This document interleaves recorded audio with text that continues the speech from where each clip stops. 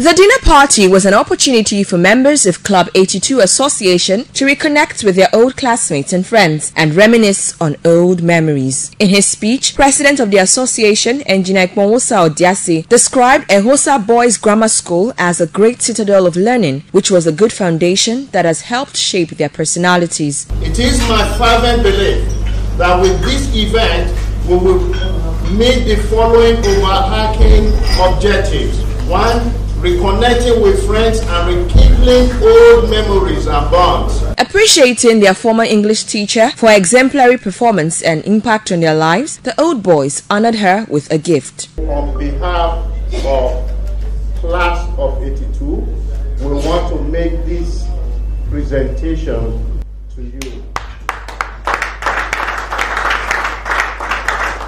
It's a token of our appreciation.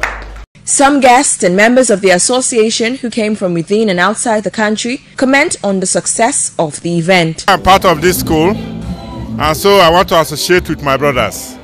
And seeing these old faces, they're looking very young, leaving my palace to come and join them, it's a thing of joy.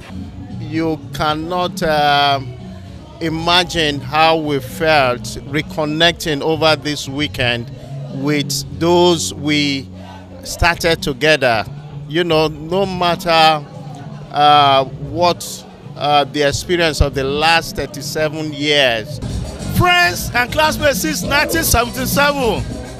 A lot of them came from Europe, they came from America, and some of us that are here, the bonding, the strength, you know, the unity is awesome. It's an awful feeling. I just don't know how to express myself, but I feel really good. For 37 years now that we left school, I've not set my eyes on some of them that are here with us today. And that is why I'm indeed glad that this occasion that we have been planning for more than 2 years has finally come to a successful outing.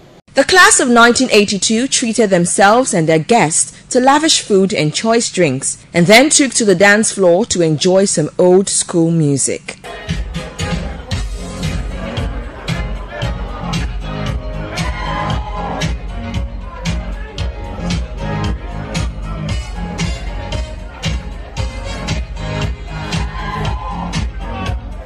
Amenze Obarisiagbon reporting.